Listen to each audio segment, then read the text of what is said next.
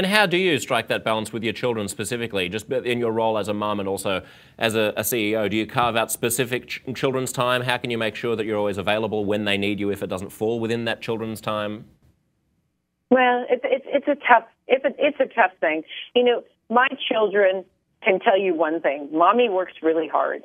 And I think if I could ever say that I taught them anything, is to do everything you can with integrity and with passion, and to really believe that what you're delivering means a lot to you. And they have a lot of respect. And I think one of the things my children do for me is they keep me aware of when I'm in the moment and if I go out of the moment with them. And so it's a combination. It's listening and communicating.